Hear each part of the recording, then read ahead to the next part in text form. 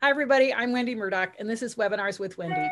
I've been doing a series of webinars during the pandemic to learn something, entertain myself, keep myself busy as if I don't have enough, and to visit with good friends. And I just want to let everybody know we have a contest going on Facebook because the Surefoot pads are 5 years old, so we're celebrating our 5-year anniversary.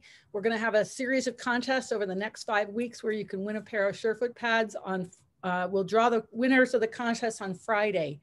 You need to enter all 5 contests to be eligible for the grand prize of a full set value over $1,000. And if you miss one of the weeks, like if it's week 1 and you don't come in until week 2, not to worry. You can still take all the quizzes, the little assignments for the 5 weeks and be entered for the grand prize. You'll just miss out on that week's drawing. That's the only downside. So go over to Fans of Surefoot, post a picture of you and your horse. Tell us why you love Surefoot. If you're not using Surefoot yet, tell us why you want it. We're really excited to be here for 5 years, and even during a pandemic. So we really wanted to celebrate big. Okay, and today my guest is one of my favorite people, Dr. Stephen Peters. Dr. Peters has written a book called Evidence Based Horsemanship with Martin Black, and this is his 3rd webinar, I believe. Steve, is it the 3rd one? I think you and I, yeah. Yeah, in fact, you were the first person, I think the first webinar or second webinar I did way back when in March or April of last year. So you kicked it off, and here we are coming back, and you've told me that you have a lot of new information, which is great. So for the folks that don't know you, Steve, can you just give us a sort of a brief bio, like how you wound up studying horses' brains, and then we can get right into your talk today. Sure. I'm a neuroscientist, a clinical neuroscientist. So for most of my career, I saw patients with large neurology practices, human patients, and I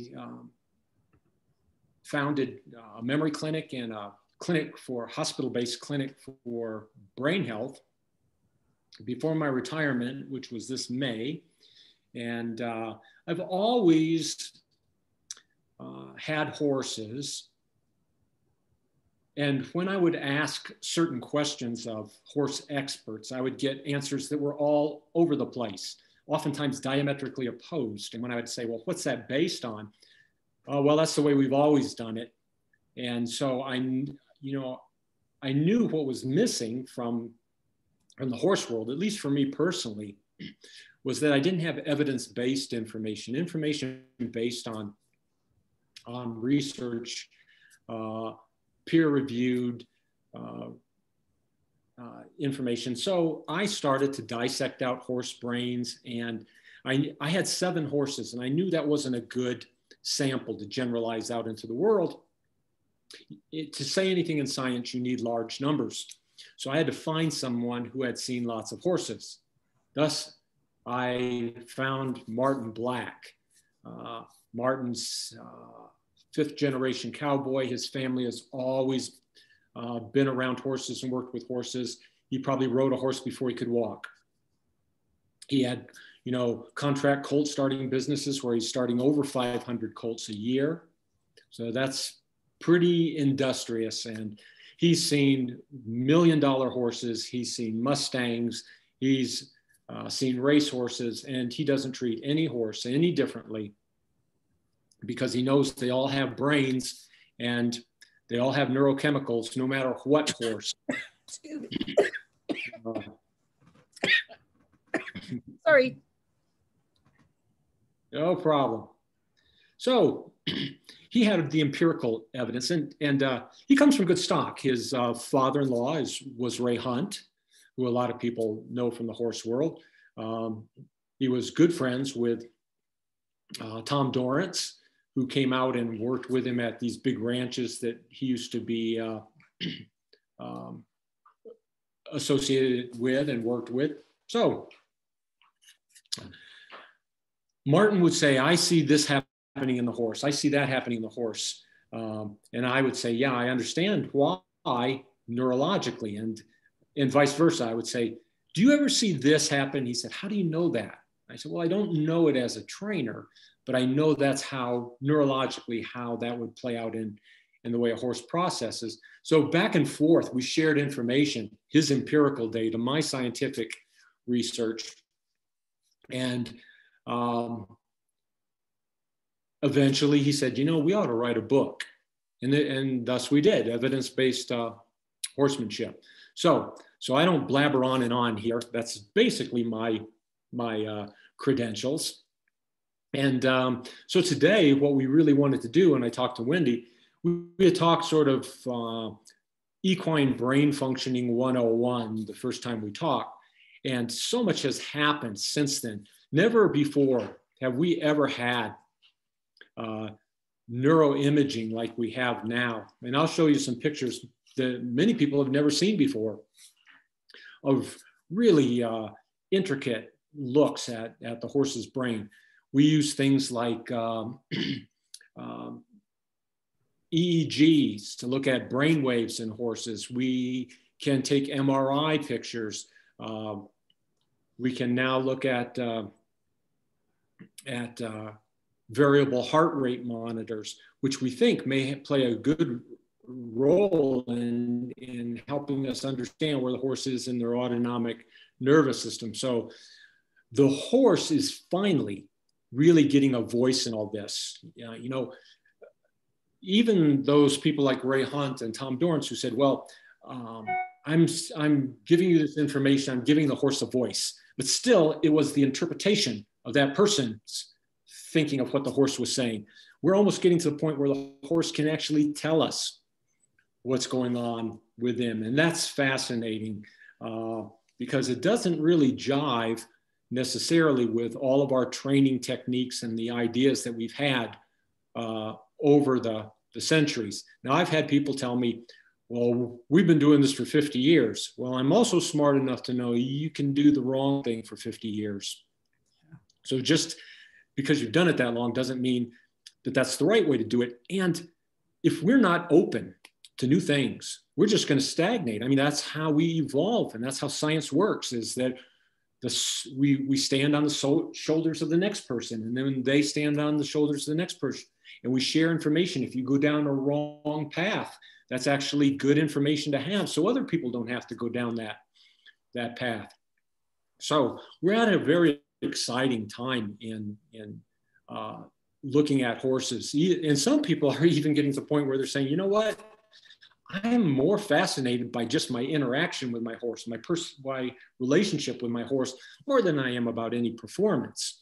So there's a whole new mindset, and you can have it all, really. But I think what we want to do is use science so that it's in the best interest of your horse and in the best interest of the rider. So that's kind of the picture that we're hoping to develop over time. And bear in mind, you are all scientists. I tell everyone, do not believe a darn thing I say. You can go look this up. Look on Google Scholar, though. Do not go look on Google and all this other stuff, right? Google Scholar. I didn't know about Google Scholar. Peer-reviewed evidence, because, one of the things that used to bother me so much is I'd say, well, why does your horse do that, do you think? And they'd say, oh, well, they're a right brain introverted Sagittarius. I got all these charts that tell me this. I think we're finally getting beyond a lot of that silliness. And people would say, well, what's wrong with that?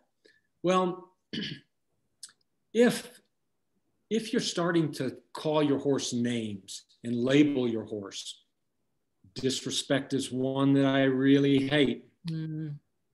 Horses, respect is an abstract concept. They have a very rudimentary frontal lobe. They cannot understand these abstracts concepts. They're not, trying to get one over on you and then go laugh with their pasture buddies. Hey, did you see the trouble I gave this guy? Right? They're just being a horse. Their brains function like a horse's brain should. If your horse is stepping into your space, you're sending some kind of message that your horse believes it's okay to step into your space. Or you've trained your horse inadvertently to step into your space, but they are not being disrespectful. When you start calling them that, then you're creating justification for punishment. And there really is no role for punishment in your training. Right? Yeah. You do nothing but send them up into the sympathetic nervous system. No learning occurs when we're applying punishment. All right. You know, and Steve, I just want to say that I think we're in a bit of a renaissance, because like when I talk to all these hoof care professionals, the amount of information, some of it was there before that we're bringing forward again, but we're seeing this not just in understanding the horse's brain and training, but in their care, in their feet, in many aspects. And I think it's so exciting, because horses have been one of those things where we've carried forward myths for centuries, literally centuries. And the benefit, and all the other sports, we use science, right? Cycling, skiing, tennis, golf, we use science. And it's finally getting into the horse world, which it's really exciting to see. Yeah, and it's very interesting that it's a puzzle, because it's not just understanding the horse, it's also being aware of ourselves. And if they're a sensory motor creature, they're sensory, they take in afferent information. That means things come into their sensory system, and then they send messages out to their motor system to move, to do whatever they do. So they're sensory motor creatures. Where are they getting information from? They're getting it from you. So it's not just how the horse processes all this, it's how the interaction of how the horse processes what you're providing. Recently, I got an opportunity to do some acting. So I thought, well, what I ought to do is I ought to do a little research here. So I read about Stanislavski, who's the father of method acting. And what he said was that audiences will always know, you have to be congruent. Your character, their thoughts, their feelings, and their actions all have to be congruent. I don't care if you're on stage drinking a cup of coffee. If you're not doing it congruent with your character, your audience will sense that. So I started to think about how we interact with our horses. And a lot of times there are a lot of incongruencies. We're not consistent across that spectrum. What I mean by that is, one, our thinking. We might be thinking about something else going on and not giving our full awareness and attention to the horse. We may be telling ourselves, I'm brave, but at the whole time we're up in the sympathetic nervous system, as nervous as can be. And I've seen these, right? And we try to fool ourselves and also try to fake it till we make it with the horse, and the horse recognizes this. So these incongruencies actually create these oh no feelings in your horse. So, things like meditation and exercises to create awareness in ourselves so that we're congruent. Actually, that's how your horse is reading you when you walk out into the pasture. If you don't believe me, think of the times you just walk out in your pasture and hang around with your horses, and they just come over to you and you kind of scratch on them. And then think of when you're in a hurry and you're mad at something and you're going to try to catch that horse. And for some reason today, that horse just has this passive avoidance where they just kind of drift away from you to keep that bubble.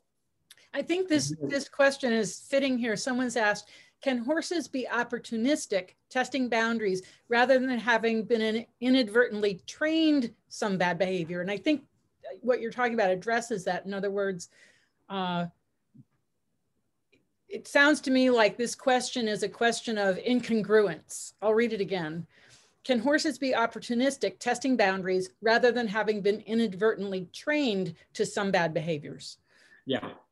Yes. And, the clearer we are when we set those boundaries, the easier it is for the horse. Oftentimes it's because we are inconsistent. So the horse doesn't know where that boundary is, and that actually doesn't feel very good to them. When a horse is confused, that just sends them higher up in the sympathetic nervous system. And when they get too hyper aroused, they can't focus on us. So yeah, the more predictable we are. There's something called neuroception. And in neuroception, it's the nervous system's ability to read threat. And what we want is to be we want to be consistent, because if things are predictable, then the horse is able to maintain that window of tolerance. But when we're inconsistent and the boundaries change and they think, oh no, I'm in trouble for this. Oh no, I'm in trouble for that. And they don't quite know where it is and they're testing around for it. It makes sense to try to figure out where the boundary is. But if we're going to put a human label on it, they don't stand still, they're jigging around, they're this, they're that, they're this, they're that. They're not doing anything more than responding to us. And how sensitive are they about that? If you don't know the story of Clever Hans, I'd tell everybody to go check that out online. Actually, I have a slide of Clever Hans somewhere in here. But just basically, it gives you an indicator of how sensitive a horse is and how attuned they are to body language. And Clever Hans was reading signals that his owner didn't even know that Clever Hans was aware of. Just changes in the owner's breathing rate, etc. Let me go to some slides, actually. Great. I think it might help. Dun, dun, dun, we tried this before.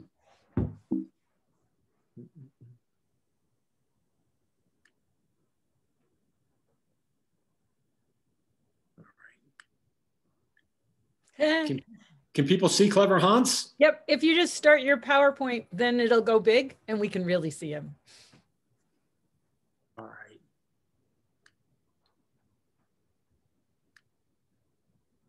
Awesome. All right. There's Clever Hans with his owner. Basically, what happened here was the owner would give Clever Hans a math problem, and then Hans, on this board here that you see in front of him, would stomp out the answer. 1, 2, 3, 4, 5, 6. Okay, 6, that's right. And so people were amazed. People came from universities, et cetera, to see Clever Hans and study. What they did is they then put a screen in front of Hans's owner and just asked the question. Hans couldn't answer it. Then they used somebody else, an apprentice, to ask the question. And at first, Hans struggled, but eventually started to get answer the questions correctly with the apprentice. What they were able to finally determine was that what Hans was doing, he wasn't using a big frontal lobe to figure out math problems. What he was doing was watching very astutely the professor. And so something would change in the professor's voice or in his breathing. When Hans would get close, 5 taps, 6 taps, 7, boom, and Hans would stop, and that would be the correct answer. Once they found this out, it was a huge scandal. They said this was a fraud, and Clever Hans was forgotten. But they should have actually put his name up in lights, because Hans was recognizing things that acutely in the examiner, in the human. Here's an experiment I want to tell you about to also show you how aware horses are of us and how subtle we can be with their sensory system. They did an experiment where they took a lot of novice riders and they took a lot of experts, and they told them, what we're going to do is we're going to have you walk into a barn. We're going to close the doors of the barn. You're going to be on your horse. We're going to come at you opening and closing a golf umbrella. And we just want you to be prepared to respond and control your horse, whatever you have to do when we we do this experiment. So they took the novice riders and the other riders, they took saliva samples, they checked heart rate. They took a number of measures of their stress levels of both the riders and the horses, and they took blood samples from the horses as well. They walked the subject on their horse into the barn, closed the doors, and they didn't do anything. Didn't do anything at all. They just stood there for a moment, then took them out of the barn and checked their cortisol levels, their blood pressure, their heart rate outside of the barn. Here's what they've discovered. The novice riders all had an increased heart rate, increased blood pressure, higher cortisol levels. The expert riders who felt they could handle the situation actually had lower heart rate, lower blood pressure. But what was interesting is the horses didn't know what the experiment was all about. The horses of the novice riders also had increase in cortisol, increase in blood pressure. The experts' horses, they all maintained throughout. So those horses were so aware that they were picking up the signals of stress in the rider that transferred to them, although nothing happened. And you couldn't tell from just looking at the horse that something was going on internally, but they were still registering off of the rider. So what you can do is you can start to practice with your horse to just see how attuned they are. And there are a couple of people, Warwick Schiller's one, I think Mark Rashid does this to some extent, Wes Taylor, a few others. They've been experimenting with things like even asking permission of your horse before you do something. Warwick talks about moving into the shoulder of the horse and the horse tips its head as though it's concerned. So instead of just typically putting your arm up and continuing to move in, he stops and he waits for his horse to lower its head below its withers and relax again. And then he tries to step in again and he just watches his horse. And the horse isn't training him, as some people think, to stay out of that region. Basically, he's giving the horse what's called an internal locus of control. The horse has some say-so in what's going on. And just by that factor, that this isn't happening to the horse, but the horse has some back and forth interaction in say-so, he moves pretty quickly once he gets in and the horse maintains their equilibrium. Let me show you something here. Homeostasis is the word I'm looking for. Sorry to bounce you all around with this. No, it's okay. Yeah, somebody's saying, I don't know if you've read a book called Horse Speak, Steve. Yeah, I know her. I have. And those are interesting techniques for sure. Well, and her concept of zero, which is basically inner calm when you're around the horses. And I think we're seeing that in a lot of different approaches, like the Tellington work, Sharon Wilsey's work, what you're talking about, Warwick Schiller. I met him a little over a year ago, and he was getting into meditation, which was really interesting. Yeah, it is. I'm trying to see if I can. Yeah, in fact, you and I were with her. Oh, with Sharon, that's right. I forgot. In Oregon. Yeah.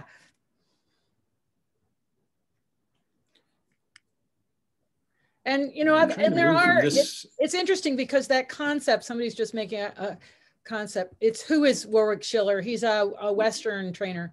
But the concept of asking as opposed to telling or demanding, that acknowledgement of waiting for a sign, you can see that, again, we're starting to see similarities and ideas coming from many different places that are going in the same direction. I'm going to try to do my slide. I'm just going to do my slideshow right from the beginning. And I think that way we can. And I think, Steve, what your piece does, your piece gives us the anatomy and physiology and as to why these techniques are working, because by understanding what the brain can and cannot do and how the horse takes in information, it explains why these techniques work. Can you see my slide? I can't see you anymore. Nope. Have you done screen share and chosen your little window? Back out. Share screen.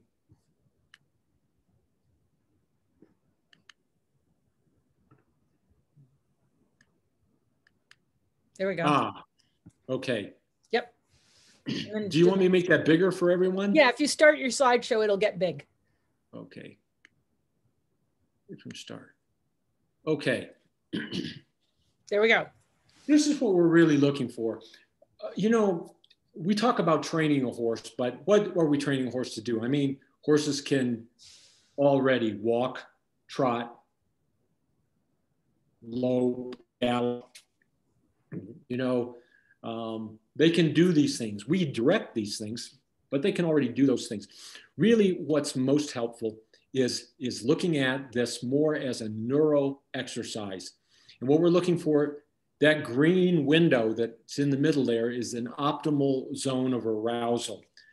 We need to have some sympathetic arousal, or our horses are not going to pay attention to us. You know, they're going to passively avoid us. They're going to look over the side of the round pen. They're going to pretend to eat grass that's in front of them. They're going to want to check out what's going on with their buddies over the way.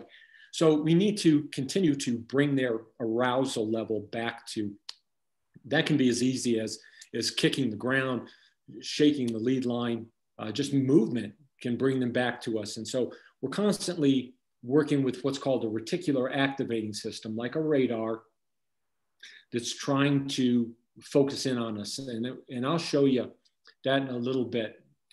But this optimal zone of arousal, you see the last line there says new learning can take place.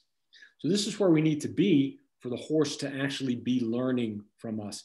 If we go too high in the sympathetic nervous system, we get hyperarousal. And at this point in time, the horse is getting close to kicking in fight or flight. They're looking for an escape.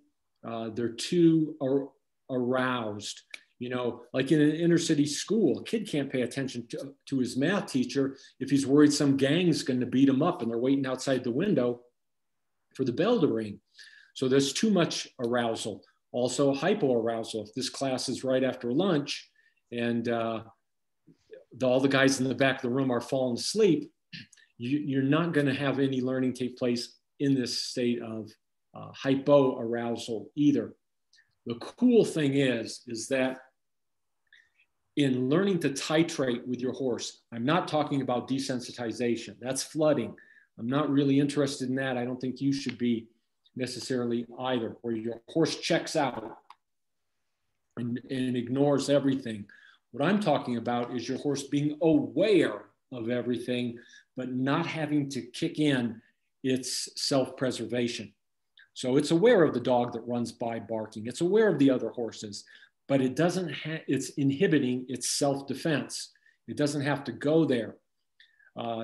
Flooding, desensitization, and I can't even believe that some people are talking about this thing, learned helplessness, as if it were a positive. It's actually a cruel thing. It's a horse will totally check out, dissociate, and appears calm on the outside. Well, we know their immune systems are hurt. They don't thrive. They get sort of this dead look in their eye. It's really not where we want to put our horses if we're going to have an interactive relationship and a conversation with our horses. Yeah, and I always give people the example of when I had to go to the airport, I would go into a semi-freeze state, like a slushy state, where I kind of check out just so I can survive going through the airport, masses of people. And there's a lot of school horses that are in some slushy state. Now, we can debate whether or not that's good because they're school horses and they have to be able to tolerate a lot of stuff. But that freeze and learn helplessness is in my opinion, as I agree with you, definitely not where we want our horses, because what I see, and I'm sure you've seen this, is when they come out of that freeze, they come out in a bad way typically. Yeah, so that's that horse who may go into that freeze, and that's their way of coping. But it's almost like we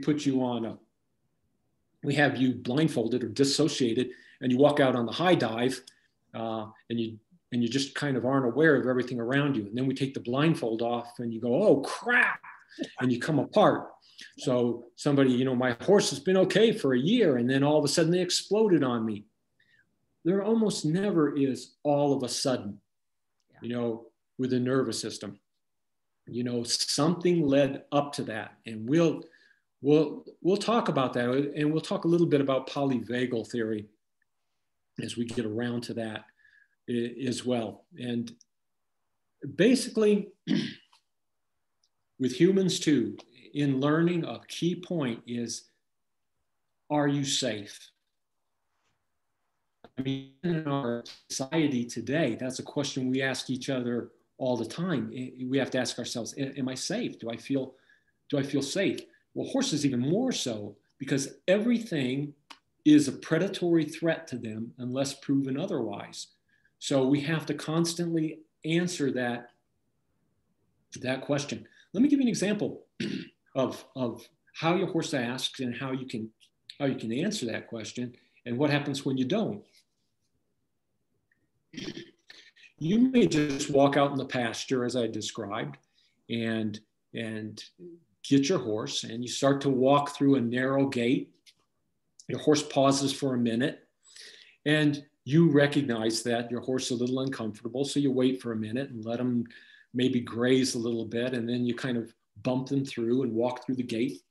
And you're going to go on a trail ride with your friends, so you bring them over and tie them to the trailer.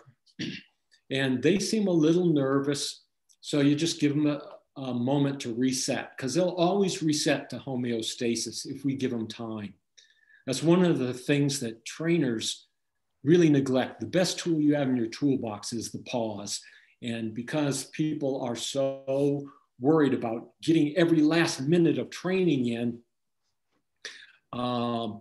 they neglect probably their best tool of all, because horses need time to process things. We know this from looking at MRIs with humans the same way.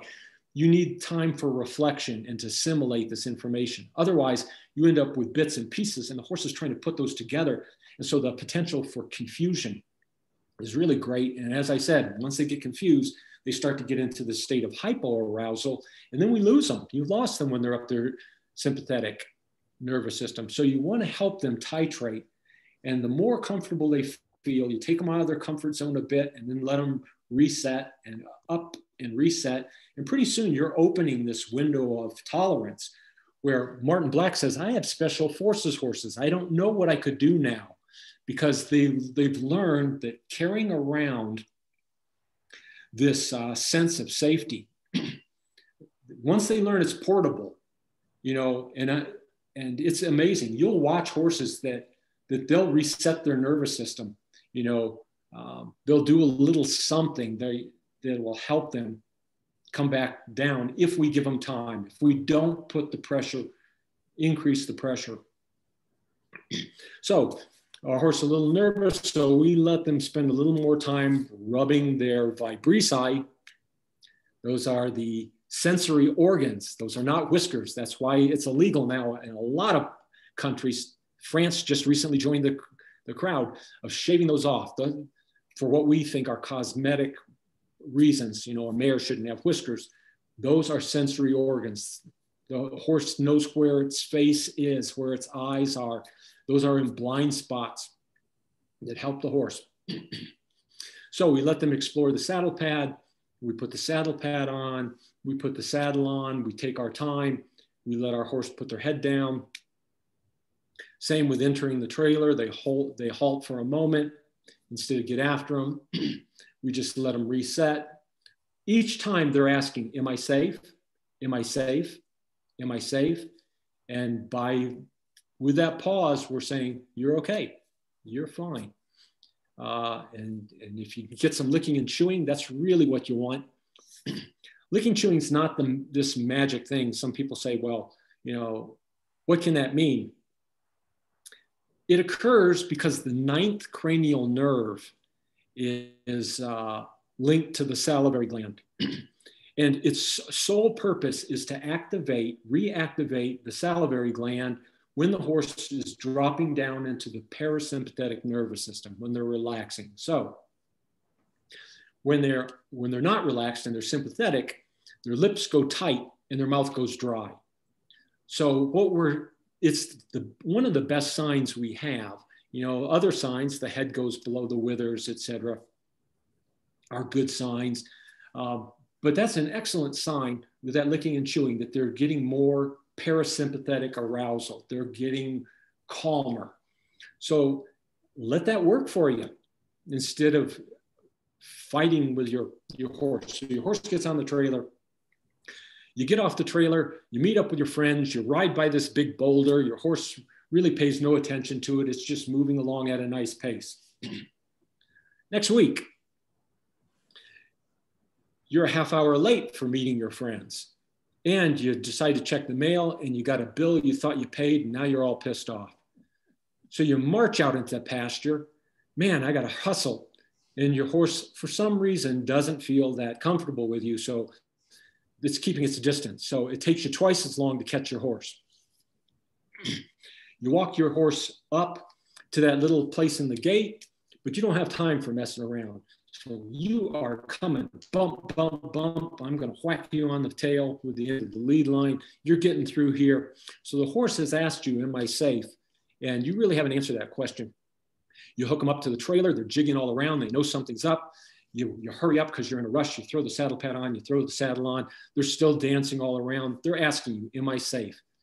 Chemically, what's happening is an area in the horse's brain called the locus ceruleus is pumping norepinephrine into the brain. You would know that as adrenaline, or yeah.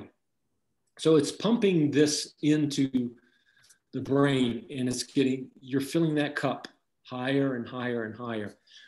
Then your horse hesitates for a moment at the end of the trailer. You yank them in, spank them on the butt. They jump in, you tie them up. They're still jigging in the trailer. You pull in, you see your friends are already down the trail. You hop on your horse, you ride past that boulder. Now your horse spooks, turns its head sideways, starts to buck, and you think, that stupid horse that's been around that rock so many times, but it hasn't been around that rock full of norepinephrine. And having that signal now go quickly through the amygdala, an area that's related to fear. So we actually have a different horse. If you and I go to the movies and we see a comedy or a drama and we're talking about it afterwards, and we go to the coffee shop and yeah, we have an enjoyable time and we get a lot of dopamine and we get oxytocin from interacting with each other. If you go to a scary movie alone and it's late at night and it gets out at 11:30 and you decide to cut through this dark alley to go home, and all of a sudden you hear the trash can get kicked over behind you, and you jump out of you were not saying, well, that's stupid human. They've been to the movies before. They've been down this alley before, but not under those circumstances. You're chemically somewhere quite different. Now, if a horse is as sensitive as Clever Hans to every little thing, and now we are on that horse as well, who's responsible for the reason that horse spooked at that rock? We never answered their question. Am I safe? That's a vital question to the horse. Yeah, I love the movie example. I cannot go to scary movies. I can't. I have nightmares, I don't like that either. being the evidence-based guy, and that's been my whole career in neuroscience, in some ways, that puts a box around you because you follow protocols. And I only answer questions when I say, well, yeah, I know for a fact, because this is based on this many studies in peer-reviewed journals, et cetera. But being retired has allowed me to take a look at other things, to sort of think outside the box. So I've been doing that a little bit and looking at different brain theories. And one is that everything vibrates and resonates at a certain frequency. And so can we pick those things up in our interactions? Well, some science would say that you can. You know, women who live together, their menstrual cycles slowly start to come closer and closer together. If you set a bunch of metronomes out and start them out at different rates, eventually they start to get a little closer to one another in their rhythm. So there's something, even in inanimate objects, it seems that there's some sort of energy out there. So not to get too woo-woo about this, but we think that may be happening to some extent that allows animals to move and send signals that they can pick up from each other. You've watched flocks of birds, they just move this way. And Martin has said, you know, I watch this with horses all the time.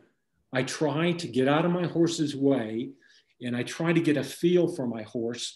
And then once that happens, it seems like the horses all sort of have this synchrony that they can get into, this rhythm. And if we're tense and we're, you know, demanding of our horse, are we in this sort of conversation? And it's amazing if you watch horses, you know, just as a large group. If you've ever gathered a large group of horses together and maybe you led them back to the barn where they're going to be fed, watch how many of them seem to be on the same lead. Watch how one will just turn an ear and simply move in a direction, and they all seem to be able to pick this up without, you know, they're not crashing into each other.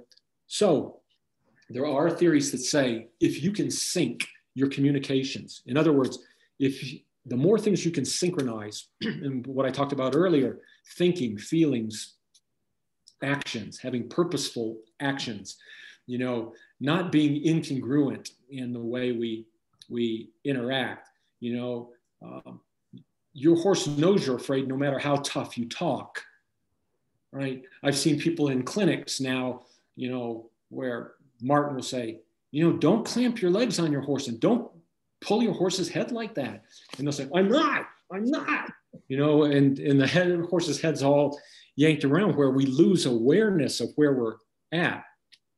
So it appears that the more that we can synchronize messages, even on a neuronal basis, the clearer the communication, the faster the communication, the more effective the communication.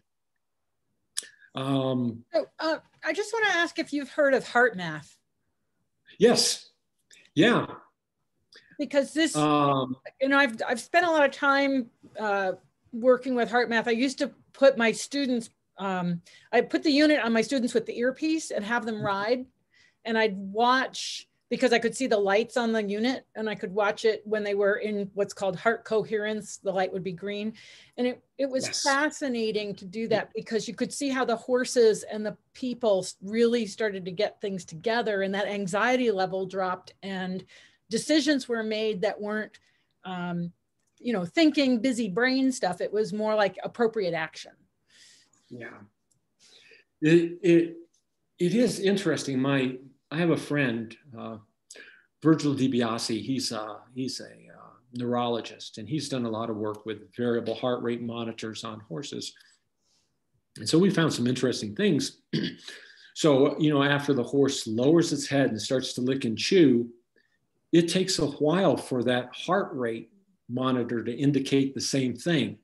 So that horse is only starting the process, you know, we actually probably should wait even a little longer to allow that horse to reset. That may only be the beginning.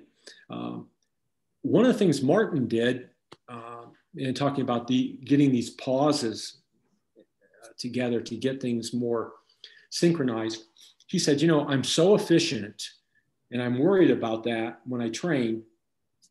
And so I'd want to spend every moment training. But then as we've done this research together, what I find is if I take 5 horses into the round pen, and in an hour's time, I spend maybe 10 minutes with this one. He said it's good because there's 5 horses in there, so they all, just based on the interaction and the oxytocin and the herd, provides its own protection, so they're less likely to be way up in the sympathetic nervous system. He works with one for 10, 15 minutes, works with another one for 10 minutes, works for another one for 10 minutes. He looks back and he's got 2 other horses there that are now relaxed.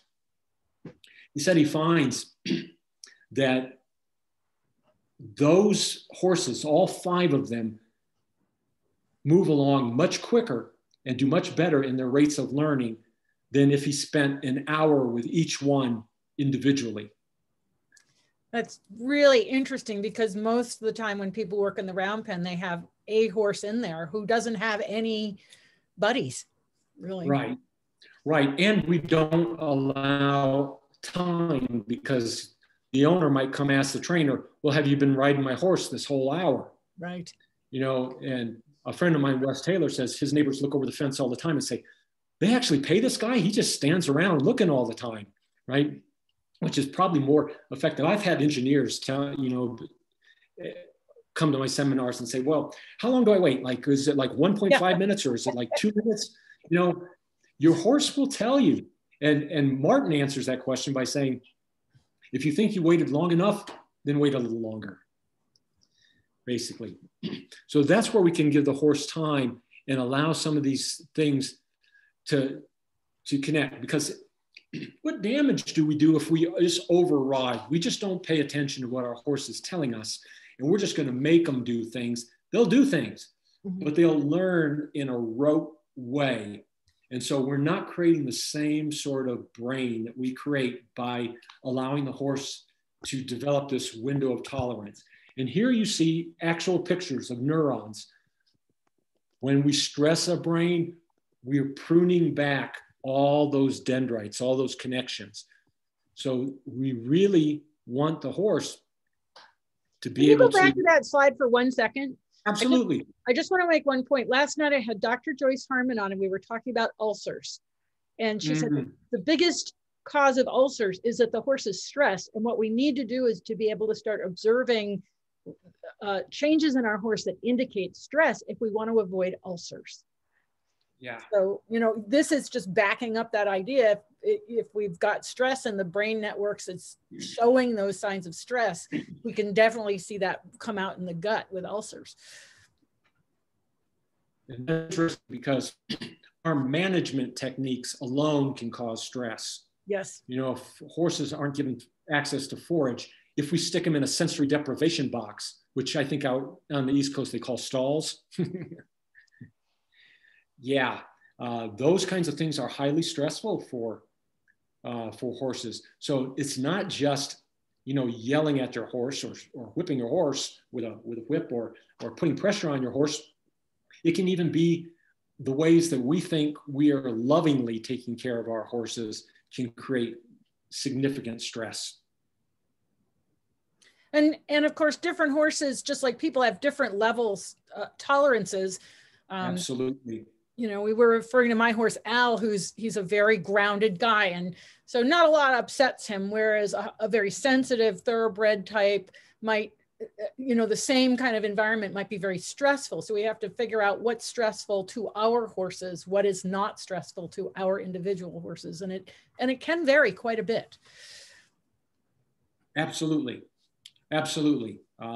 Same as with people, there's all kinds of individuals. But what we realize is that we all have brains. Yep. We all have hearts that pump blood. We all have, you know, certain levels of chemicals. Some people can tolerate lots of stress. Some people very very little stress. So you're exactly right. But the idea is we don't want to cause unnecessary stress if we can help it, because it's in the best interest of all of our horses. Yep. Right? Yeah. Let me see if we want to look at this busy slide at all. We're going to skip over it. Oh, okay. Because I want to go. I was excited about it. That's okay. So we looked at this window of tolerance, and something that's really caught on is polyvagal theory. It's been around for a while. Dr. Stephen Porges is the person who originated this thinking. It's allowed us to expand our idea of what we thought was just fight or flight. Now we also know that there's freeze, which is another component of all this. Here you'll see in the green, when the horse feels safe, as long as we can answer that question for the horse, am I safe? Then they can stay engaged. They can stay connected with us. We can maintain their attention. If the sympathetic arousal goes even higher, we haven't answered that question, we're starting to look at defensive strategies, fight or flight.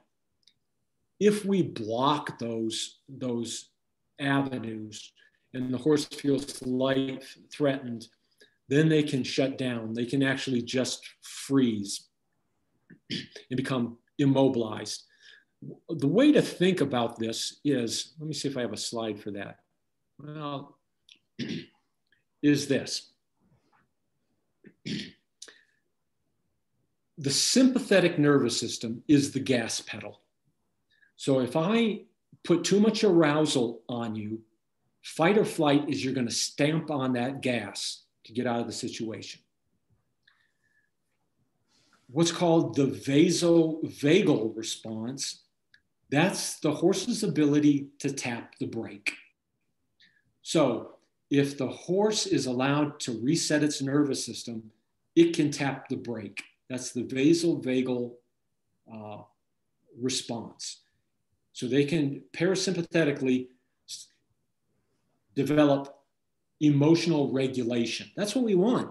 We want them to be able to feel safe in a number of situations and to practice with that a little bit out of the comfort zone and dial it back down a little bit. And so the ceiling continues to rise where they become more and more comfortable and they're in control. We're not forcing this. We can't force our horse to reset their nervous system, right? So continuous low pressure stress and then allowing the horse to reset, the horse can tap the brake. The dorsal vagal response is slamming on the brake, totally slamming on the brake. And that's the oldest form of defense. It's a primitive brainstem sort of response. You'll see lizards sometimes, they'll just freeze on a rock and become immobile. So we don't want to slam on the gas because we're going to fight or flight. We don't want to slam on the brake where we're just frozen.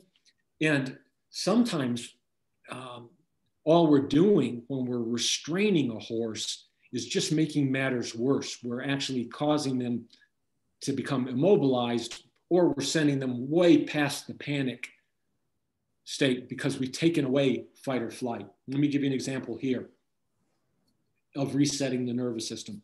Let's say you do ride by that big boulder and your horse does spook. Well, maybe one thing you can do, you've heard of these things, the one rein stop. One rein stop doesn't have to be yank your horse's head around like in the cowboy movies where they fall over their front foot and toss you off on the ground.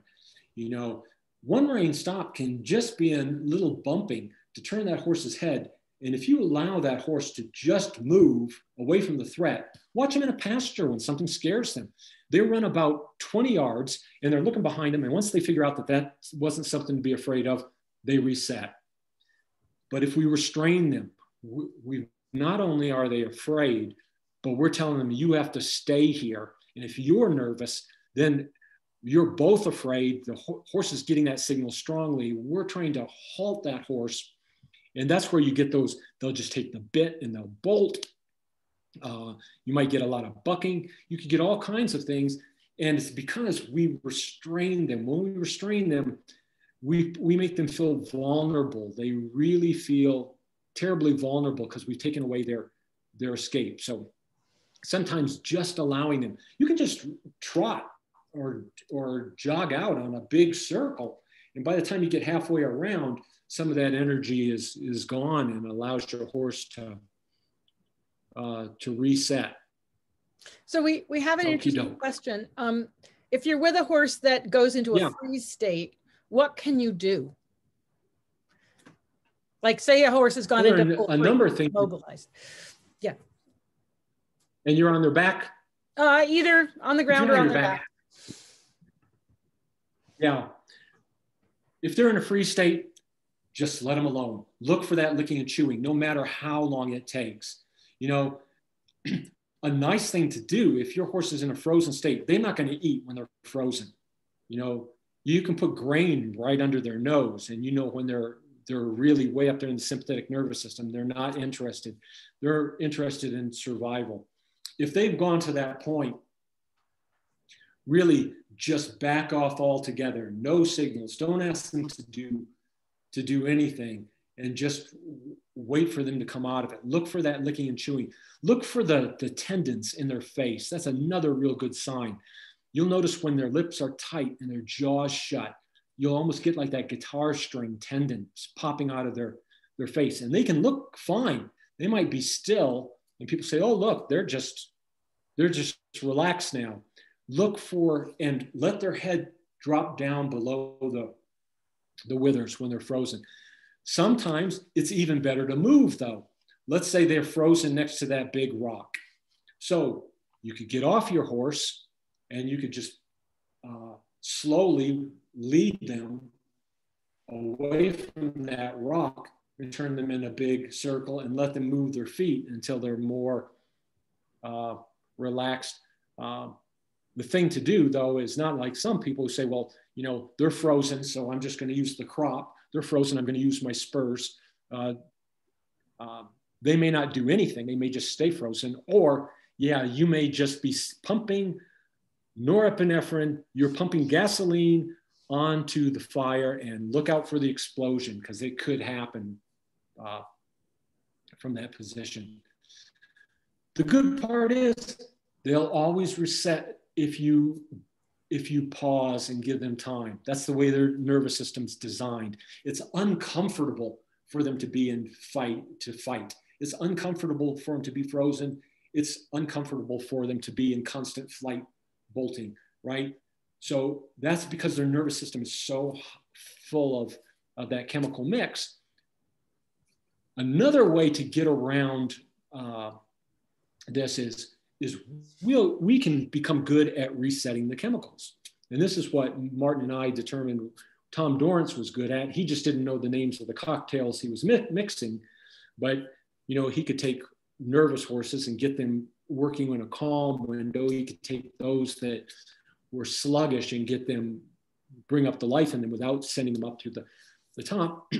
Curiosity is huge in a horse. Curiosity will toggle back and forth with fear. So if you can get your horse, give them times to check things out, let them have their head and explore things, let them use their lips and their vibrissae to explore. That's a big dopamine hit. In fact, let me go there. Well, we can look at this just to give you a picture. These horses are in their parasympathetic nervous system, heads down below the withers, they're grazing. This doesn't mean the horse is out of their comfort zone. So some people say, oh, I don't want to get my horse too riled up. This is where your horse probably needs to be. Their attention is with you. You know, their ears are on you. So you need a little bit of sympathetic arousal. The kid in the back with his head down on the desk, not paying attention, is not going to be in the best state of learning. Here, we're going higher up the sympathetic nervous system. You see those tendons I talked about in the horse's jaw here? The eye widens you'll see more white. It wants to let in more light and take in more information, looking in the horizon, not for what's right in front of them, looking out on the horizon for an escape route or to see if there are any more predatory threats. Look how tight those lips can clamp shut. And then you can get panic. If you kept after a horse who was panicking, you can actually create a trauma. And then now that horse is a rehab horse. That's different. You've got a different problem then to deal with over time if your horse gets traumatized. Serotonin, I'm just going to talk about briefly, because what happens when we pause? When we pause, we allow horses to reflect, assimilate information, and their nervous systems to reset. So we allow more serotonin to influence the horse's brain. Why is that important? Look, it's in charge of mood, fears, anxiety, relaxation, mental focus, learning ability, clarity of thought. Look at, if we've got a chemical like that, we want to tap into that if we can. One of the best ways to get there is to allow these pauses in between learning. You know, young horses that have this short attention span, and we try to force them to pay attention to us without putting these little breaks in there, we send them up in the sympathetic nervous system, and we lose out on this good chemical we could add to our training.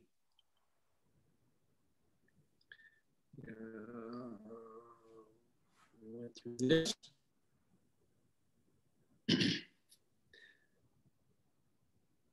I said the horse is a motor sensory creature. Most, and that makes them easy to deal with in terms of, all right, when can they sense something, right? So I send them a signal and it gets through to the motor system and they respond. So we have this nice operation. A little bit of the stimuli, just a little bit, less than 10%, travels very quick. It travels quicker down the low road to the amygdala. And the amygdala is basically a structure that we associate with fear. And then we're going to get an emotional response and we're going to get our blow up. So we want most of the information, if we can, in that window of tolerance, traveling the high road. They take the stimuli in and they do what we want them to do, and everybody's relaxed and it's predictable. Can you go back to that diagram for a second? Yeah. Okay, so you've got the sensory cortex going down to the amygdala. Can you just explain that loop a little bit? So on the high road, it's gone to the sensory cortex. That's just, think of the amygdala. Yeah, so it's actually being processed in the brain versus, and the amygdala is in the brain, but it's a more immediate response. So what happens if information takes that low road? It closes all the repertoire that the horse has learned, closes the door on it, and all they're left with is fight or flight. Okay. If it gets up to the brain, then they have all these things that they've learned previously that they can respond to.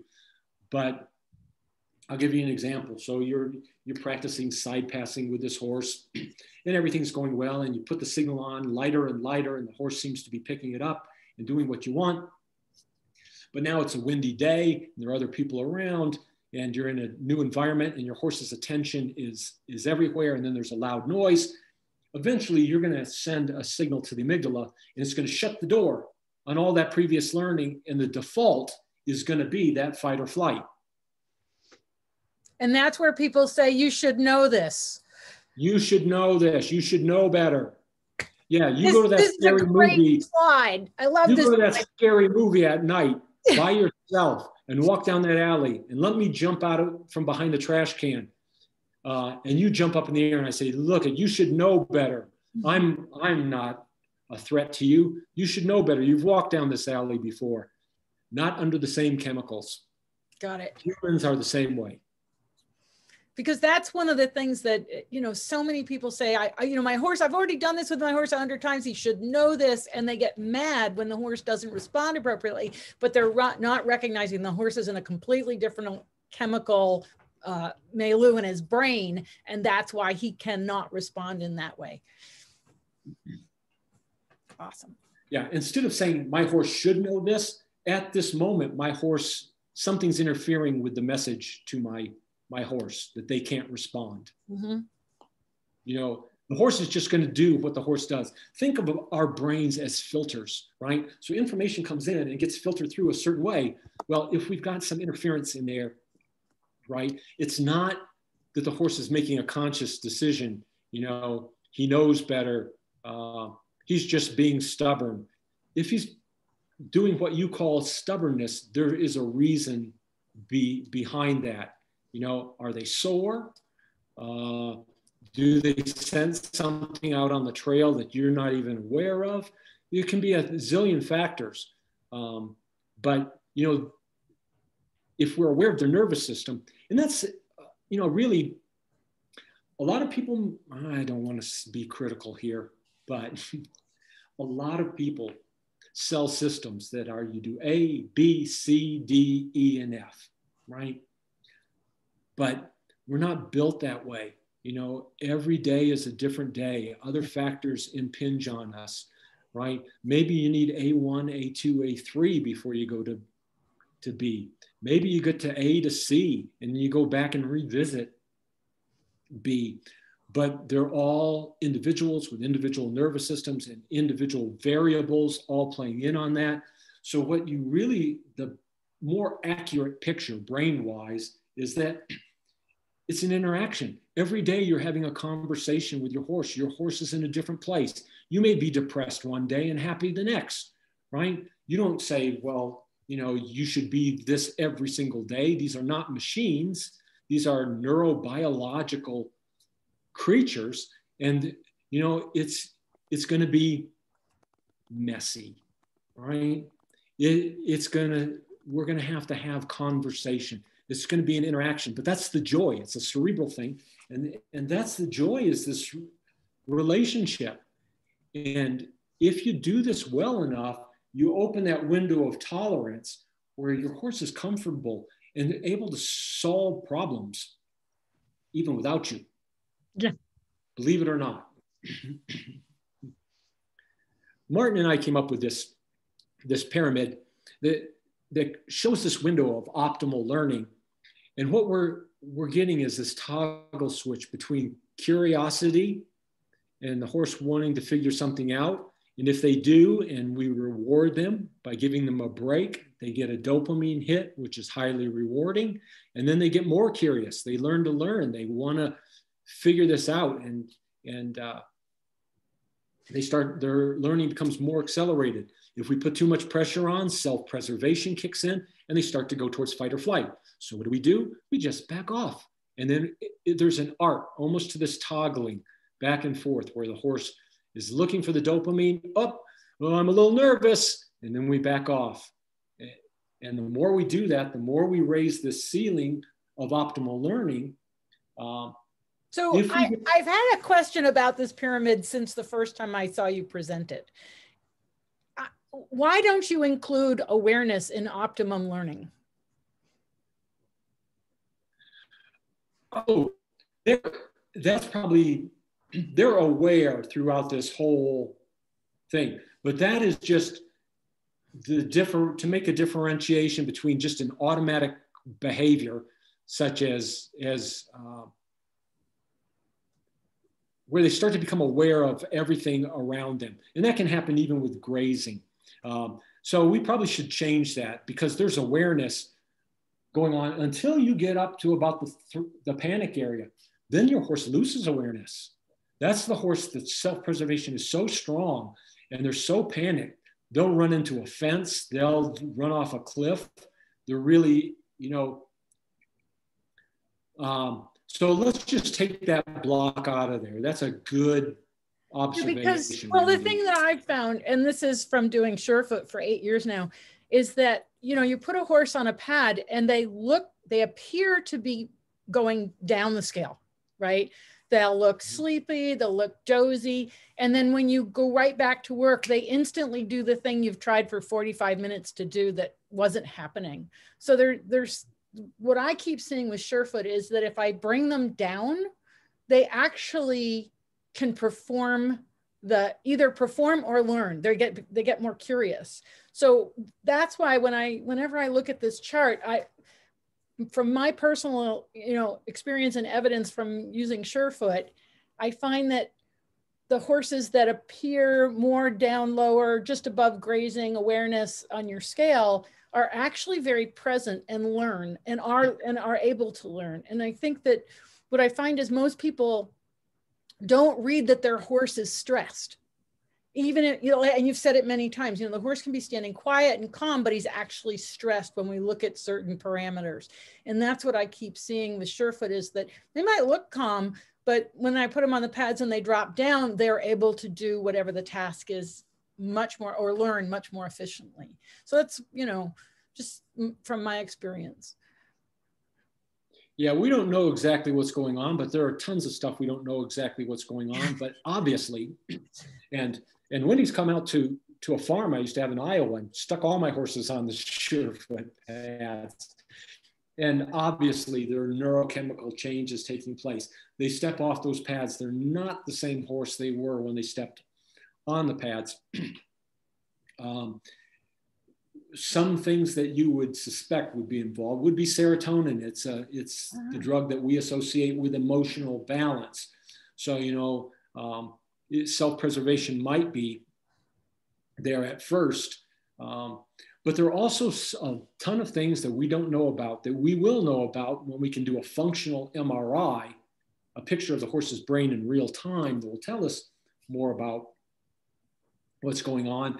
But and many farriers, good ones, will tell you this. Bob Bowker, who you and I both know, who was in charge of the equine hoof lab at Michigan State, right? Yep, he was just on last week, so yeah. Yeah, so there is a ton of neuroception taking place through the hooves. The hoof can actually talks to the brain. Yeah. Back and forth on a cellular level. So it's really interesting. And some things happen subconsciously, but you're right. Awareness is. Uh-oh, you froze. Is in there throughout. It shouldn't probably be there just as a slide. I show the dark side here just because. If we never gave our horse release? What if we truly created learned helplessness? That your horse, every avenue it looked for some release, for some relief, for some reward, it never got it, right? It never got a break.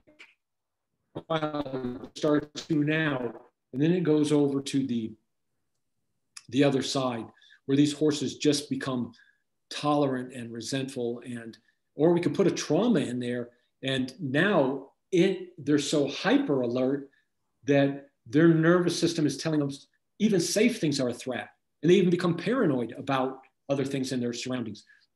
That we could talk all day about that. Those are rehab horses. Those are horses that just have been pushed to the extreme. What I do want to show you, the hippocampus is the structure in the horse's brain, in our brains as well, that's associated with memory. So that would be the same structure where you get plaques and tangles. In Alzheimer's pathology, that's why memory is the issue in that structure. NACC, that's an area called the nucleus accumbens. That is so full of dopamine that we get a big boost of a rewarding chemical. In this little bit of frontal lobe, prefrontal lobe, that's PFC there, and reward. What we learn, and one more, SNC is substantia nigra.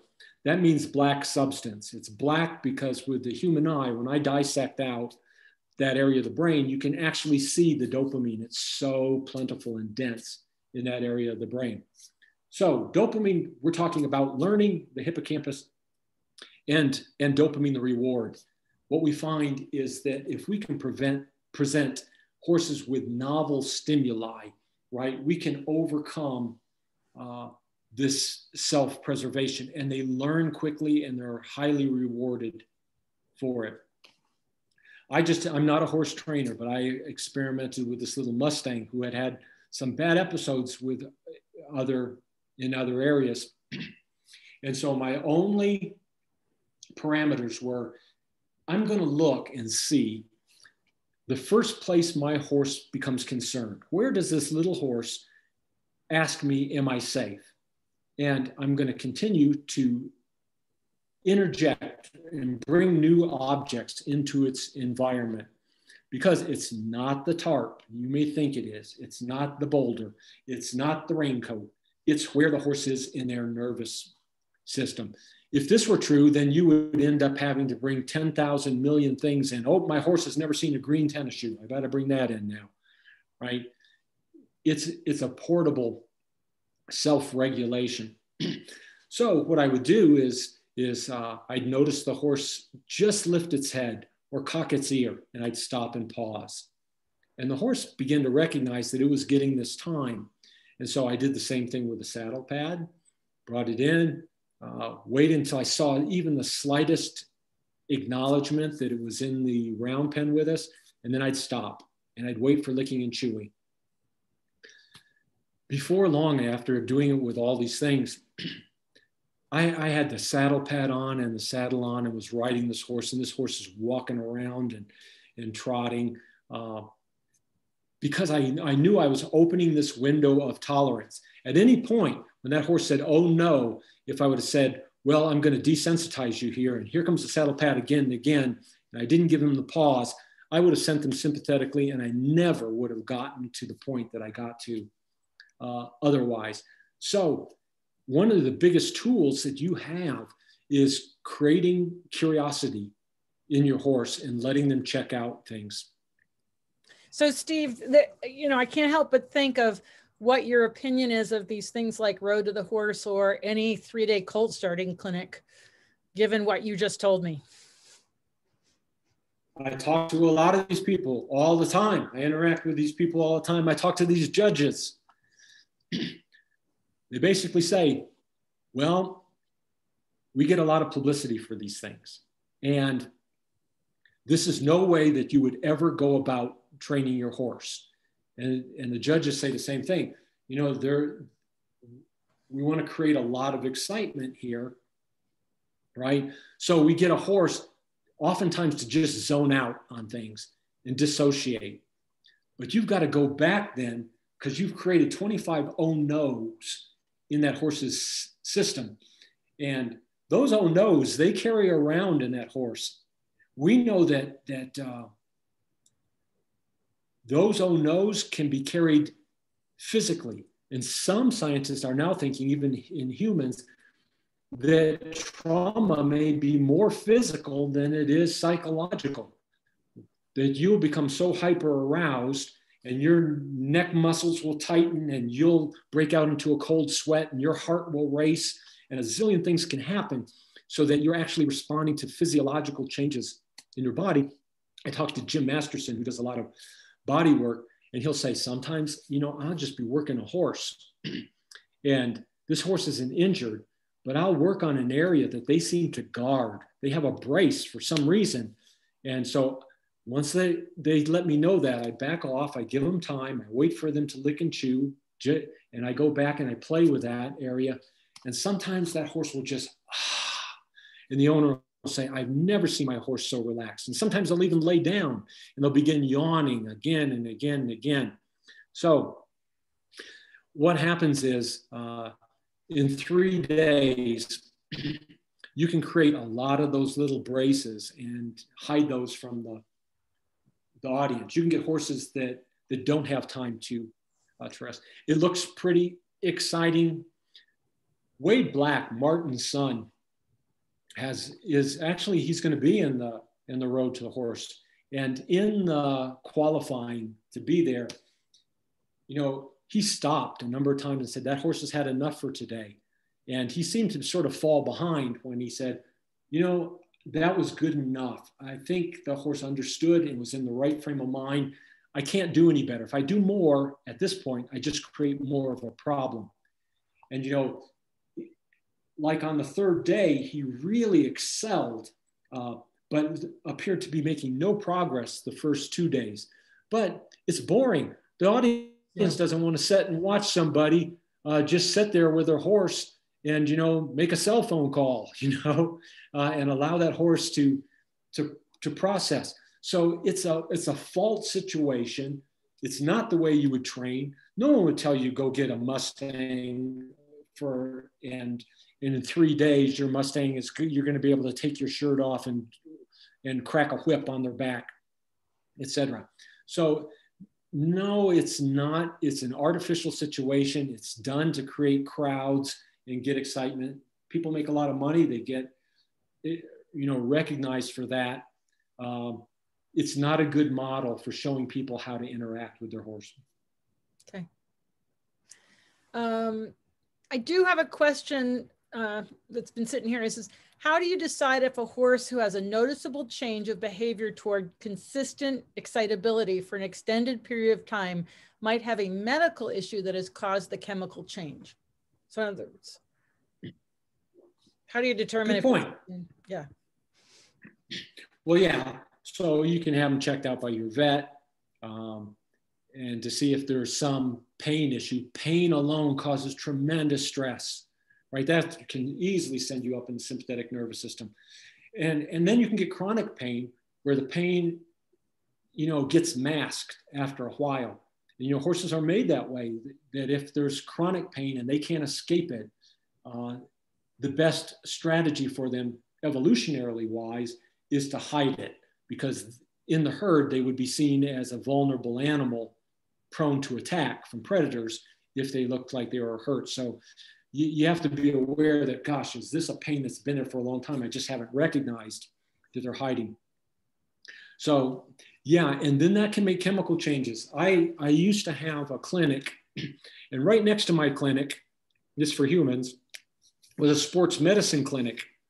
And they'd have athletes come in and they'd get hurt, mess up their knee or whatever. And then they would have physiologically recovered, but they would still walk a certain way. And so the physician would tell me, look at these people. They are healed, right? They're not feeling pain anymore, but they've built in a brace. They're still protecting themselves psychologically. So yeah, your horse can create braces, and it's stressful for them to let go of that brace because they think, oh, I'm vulnerable. So in small increments, you have to answer that question. Am I safe? Am I safe moving this way? Am I safe in this maneuver? And you might have to, it may take a while, and you may have to come up with 10 good experiences for them to change, but they will change. What happens in a changed behavior is that your horse has constructed brain circuitry that runs that circuit. So you can develop a bad behavior, and every time you get in that circumstance, that's the behavior that happens because the circuitry is already set up. There's already a highway there. So your task is to set up a footpath and then slowly set up a dirt road and then slowly pave that road, and you will with a substance called myelin. So you keep under low pressure, moving in a different direction, doing something different. And before you know it, and you don't go down the other way. When you start to go down the other way, you stop and let the horse reset. And then you keep going in the opposite direction, so to speak. After a while, this road won't be maintained. It'll start to fall apart. And the road that you're using, and I'm talking about roads in the brain, right? Their neurocircuitry. So you actually are so powerful. I want to let you know that you can make your horse so smart, because all you need to do is rewire and show it other options, and you'll create new brain firing. But if you force that horse to stay in the sympathetic nervous system, if you recognize that they're uncomfortable and don't provide an alternative, then you'll get the same behaviors and you won't be able to create these new avenues. So it really is all about safety, all about comfort, all about moving slowly, all about pauses, all about giving your horse an internal locus of control so that they feel they have some say-so. What do I mean by that?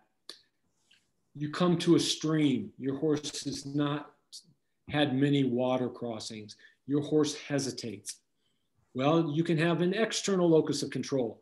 I'm pulling your head up, I'm putting the spurs to you, I'm catching up with my friends. They say, come on, get that horse across, right? That's stress. Like I showed you that stressful dendrite. I'm trimming down the dendrites. I'm dumbing down my horse. I'm getting my horse across, but there's a cost to that. And then my horse, the next time I come to a stream, I got the same problem. You know, I've got the horse that's still just sympathetically aroused by that. Or I can tell my friends, well, my horse is telling me this is a good lesson for today. So guys, go ahead on. I let my horse lower its head. One, it gets binocular vision, so it gets depth perception. They have eyes on the side of their head, but they overlap in front. So the horse has depth perception in front. When they lower their head, they're getting a feel for what the terrain is like. They might stomp with their hoof. They might want to turn away from it. So you just kind of put them back and reface them up, but you don't fight with them.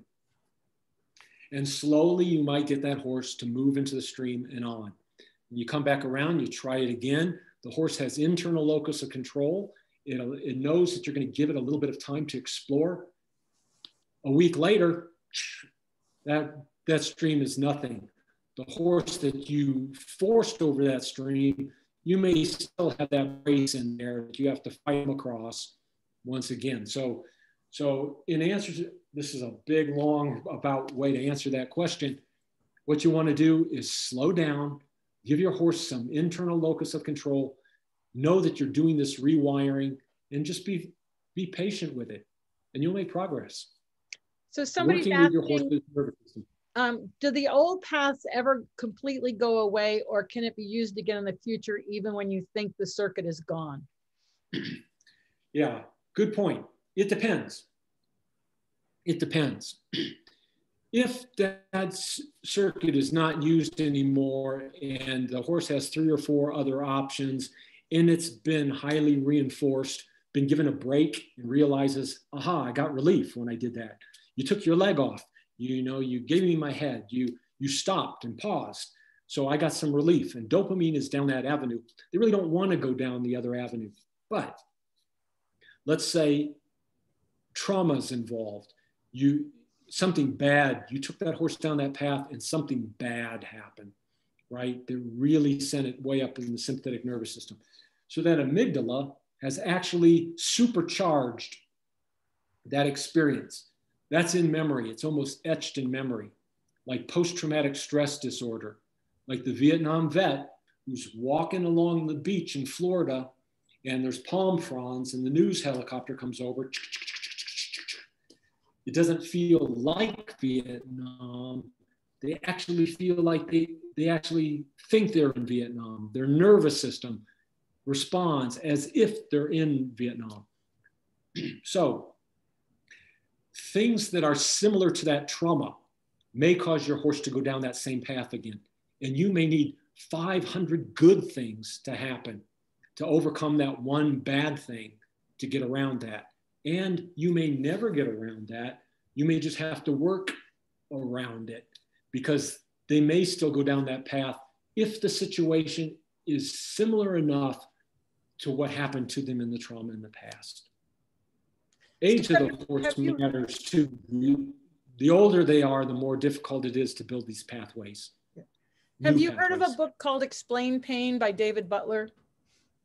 I have not. It's a great book. David Butler is he's at, I think it's Sydney University, and he has a group called Noe Group. I'll put it in the chat. But he has this book called Explain Pain and Explain Pain Supercharged. His model for pain, I actually put fear in there into the same model of how we have to get off that wheel and build new possibilities so we can choose different pathways to get out of chronic pain or chronic fear. As you're talking, it just keeps reminding me of that book. So I'll just put it here in the chat. Number 37 in my Amazon book list. Yeah. Yeah. Because they've been doing a lot of research on chronic pain, and basically he says it's all in your head, but you get this dripping of brain chemicals that keeps you in that wheel, that same chronic pain wheel, and you have to build all these exit ramps, and the exit ramps are choices, right? And we have to have multiple ways to get off the ramp. So, like something as simple as, when I'm in pain, can I move my eyes? So that it redirects and brings in movement. And again, we keep hearing these themes. I know with polyvagal theory, I work with guys, I was working with wounded warriors who were 80 to 100% disabled at a ranch called Horse of the Sun in California. And one of these guys was talking about how this whole thing with polyvagal and Stephen Porges, that you need these repetitive movements that are, not overtaxing. And he talked about how way back when in, Roman days, when these guys had gone to war and, killed all these people, they had to march home. And so the slow walking and then cleaning their swords every night and then slow walking to another camp and cleaning their swords was how they reset their nervous systems so that when they got home to their families, they could actually be with their families. And what we do is we take the guy out of theater in Afghanistan and in 24 hours drop him in a minivan with his kids and expect him to be okay. Yeah, movement plays a huge role, and movement's part of our nervous system, and when we brace, we're actually sending signals to our brain that get reinforced by our body movements. Interesting in that I looked at some PTSD research, and the Israeli army seemed to have really low rates of PTSD. And what they found was that immediately after trauma, immediately afterwards, they're taken to a tent and debriefed, and they have to talk about what happened. They have to describe how they were feeling. They have to indicate that they have an awareness of what was going on in their nervous system. And so it loses its poison, so where we found our mistake was just saying, okay, the battle's over. You're right. You can go home on leave, but you've encapsulated all this and now you're haunted by it because you kept that box closed and haven't opened it. So yeah, if you think you've created a trauma in your horse, probably the more time that's gone by without addressing it. So, my recommendation would be just small increments of safety and other avenues to rebuild new pathways right away to begin working on it. Because once that pathway is set, if you don't give an alternative, you're pretty much stuck. And the horse is too. The default is to fight or flight. Yes, somebody's asking a question that if a horse was abused by a person, for an example, in a black hat, would you start working with them by wearing no hat or a white hat or a different shape hat? Or are you trying to create an environment totally different from the trauma producing environment and gradually work toward a similar environment? What we find, and I have to disagree with Temple Grandin here, well, actually, no, I don't disagree with her, but she had said, she noticed wearing a black hat that the horse had been abused by a cowboy who wore a black hat. Yeah, you can have some associations that are built in, but more important with that is allowing the horse to learn to self-regulate. So when you notice the slightest changes in the horse where there's arousal, answering that question, am I safe? Because then, let me give you an example. There's a horse that had a traumatic experience with a trailer and then got abused and getting onto the trailer. And so I've watched Warwick, I've watched Wes Taylor, I've watched a number of people who actually, instead of making trailer loading the exercise, because we're so task oriented. They'll say, all right, what we're going to do is we're going to go out and we're going to find out where your nervous system first responds to moving towards the trailer. Oh, your head came up right there. That's a good place to stop and allow you to reset. Now let's back up and let's go again. Where does your nervous system first tell me that there's an issue for you? Oh, there, your ear perked. I'm going to stop right there. And it's this slow interaction. And then curiosity sort of kicks in. You've answered that question, am I safe?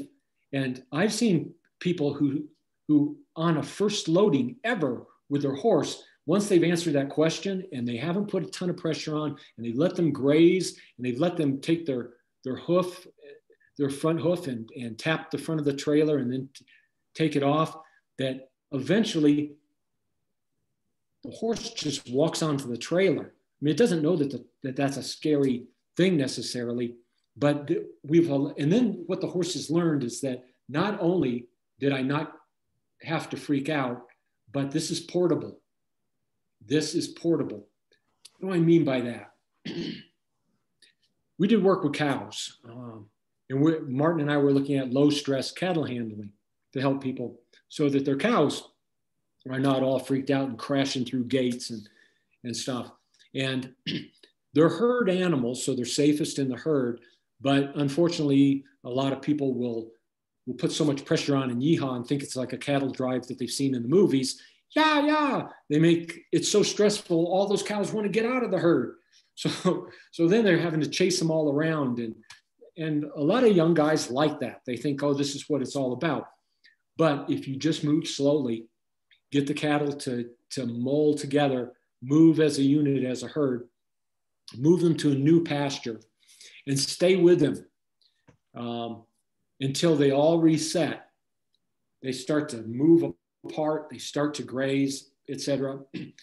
And what they've learned is that this is portable. I can take this comfortable feeling, because if we put on pressure, they want to go back to the last place they felt comfortable, back to the old pasture. And so they'll run down the fence, they'll pace back and forth, they'll try to break through the fence. There'll be all kinds of problems that people thought were normal in cattle. But if you can show them that this is a portable thing, then it never is the pasture. It never is that gate. It never is the tarp, because they can reset.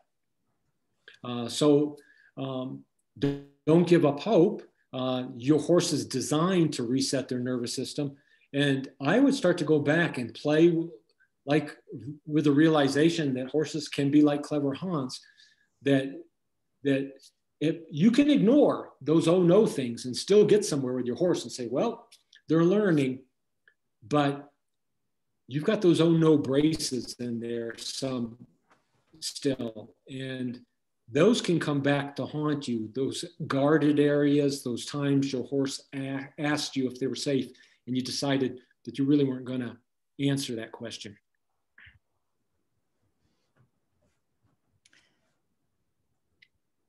This is my my website, horsebrainscience.info. I have a full seminar, Your Horse's Brain User's Manual. It's 6 hours worth. I did this with Mark Rashid and Jim Masterson. So there's some of his body work in there. There's some work where Mark is showing some of these ideas applied to a horse. There's also a horse brain dissection in there that I go through step by step and talk about. So I've done a lot of dissection, but I think you're right, Wendy, in that, you know, Martin and I, when it was really excited, when we really got excited when we realized we were on the same page. We were asking similar questions. His was just empirical, applied, and mine was neurological and what was happening in the nervous system. And then I start hearing this from guys like Jim Masterson who say, you know, I noticed these things in the horse's body, in their physiology. I see these things.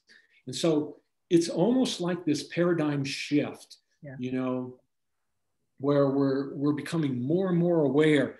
And holy mackerel, you know, we've been so crude and insensitive over time. Well, we get by with what we know, but it's amazing where we're finding we can go with horses. And you know what? You may be in a hurry, but it's going slower that helps you go faster. You get farther along. And Martin his grandfather used to tell him things like, don't let the horse win a fight. And so I would talk to Martin about that. And so, you know, he began to realize that we're at a point right now of diminishing returns. I can only make this worse if I keep after you. So tomorrow when I come to get you, I can say I won the fight, but you're going to be twice as bad tomorrow because we had to get there through a fight. And what I find is that if I say, okay, partner, you're having a tough time of this, I'm having a tough time of this, let's just back up and do something you know how to do simply. And then I'll just put you away and let's just defuse the whole situation.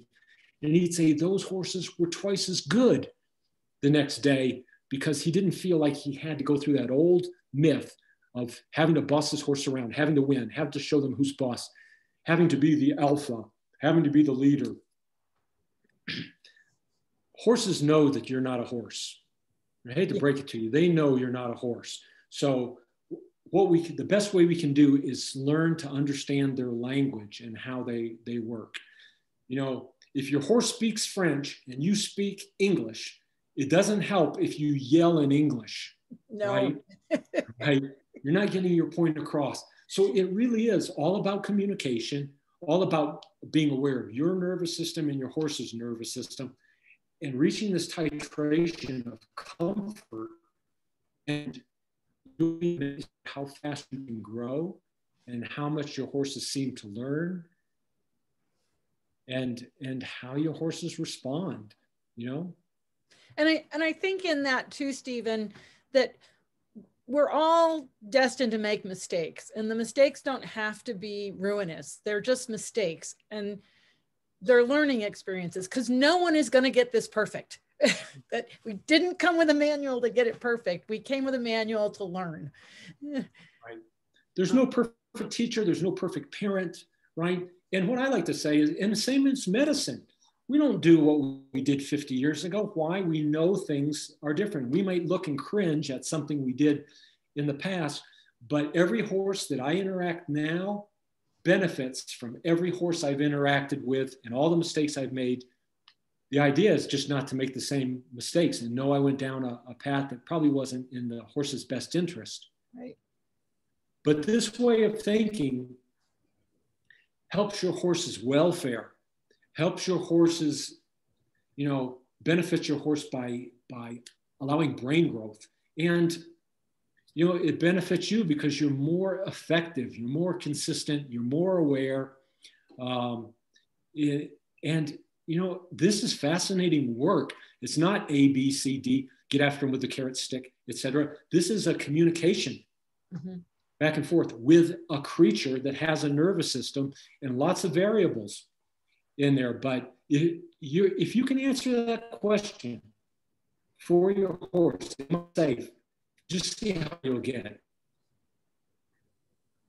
Well, and I also think it's an excellent model for how we interact with each other. And I think more times than we want to acknowledge, when people are interacting, there's going to be the same, am I safe? Am I afraid? Are you a threat? And we don't even realize those conversations are going on. But like with the pandemic now, that is a lot of the conversation when we go into a restaurant or go outside of our pod or interact with other people. And so we get an opportunity to feel more like a horse asking those questions than we would ever have any other time in our life. Yeah. Yeah. And just keep learning. Yeah. Just be open-minded. And no, you know, so many times in the past, long ago, I would ask somebody and they'd say, well, that's the way we've always done it. And I'd say, well, why have you always done it that way? Why have you ever tried this way? And they say, no. And I say, well, why not? And they'd say, Oh, because that's bullshit. Well, there's a really great response. But how far can we ever get? I mean, we wouldn't know many of the things we know, now. We didn't know that these, what we called, whiskers were actually sensory organs. We didn't know, how sensitive horses actually were. We didn't know that we could cause these traumas that we cause. We are really coming a long way in being able to look at our horse. These pictures here, this was a German group, and they used what's called a 3 Tesla magnet, one of the most sophisticated MRIs that we've ever used for horses. Pictures of horse brains. They just sort of took a slice, picture, moving front to back, side to side, top to bottom, and then a computer put them all together. So we are now able to start looking at 3-dimensional models of horses' brains, of individual horses. Their goal is to eventually get to a point where we can use what's called functional MRI with a horse, whereby functional MRI is an MRI that's so sophisticated, we can take a picture of the horse's brain in real time. So if I tell you a joke and I see you laughing, I can see where in your nervous system, what areas of the brain are lighting up as you're appreciating this joke. So that's how rapid these pictures can be in terms of brain functioning. Can you imagine a point where, almost like a helmet, in a beauty parlor, we put that on our horse and we interact with our horse and we know exactly how what we do responds, how it responds with the horse. And every horse is going to be a little different, so we fine tune it. But science is getting us to some incredible places, and it only can benefit the horse. The horse is finally getting a voice where they can say, well, this is how it affects me. Mm. And we can then be aware of their welfare, their well-being. And some people may say that's not important, but to me, that is the horse's overall well-being. They last longer, they have a better life if they're not having a bunch of stress hormones carousing through their system, if their nervous systems aren't shutting down. So that's where we're going. And this is the cutting edge. I have a question about this. How did they do it? Like, what did it look like? Do they have like this giant machine and they walk the horse in and he puts his head in it? Or, Yes. Yeah, okay. That's how you can do this. Here, they wanted, in this case, what they wanted is no movement artifact, because you got to hold still. That's one of the problems still, right? So sometimes, somebody gets nervous in the MRI machine, they have to go back and take another series of pictures because they're moving around there. Hey, buddy, stay still. This particular horse was an 8-year-old that fractured its leg so badly that it had to be euthanized. So the scientists knew about, or these people knew about these scientists, and so they were kind of on the lookout for a horse. As soon as they euthanized this horse, within 90 minutes, they dissected at, I think C3, C4.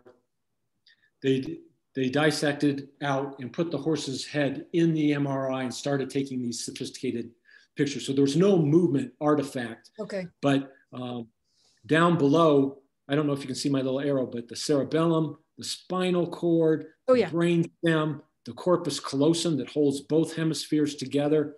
We can visualize, here's an area, the optic chiasm, where these are optic nerves. So the eye would be here and here.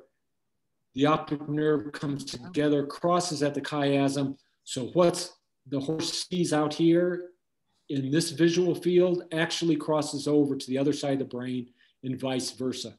So that's a myth that some people have, is that, oh, if they see it on this side of the brain, they're not seeing it on the other side. No, it actually crosses over. So our understanding of the neuroanatomy answers lots of questions for us as well. Somebody's Brave new world. what the size of a horse's brain is, but I know from your dissection, it depends on the size of the horse.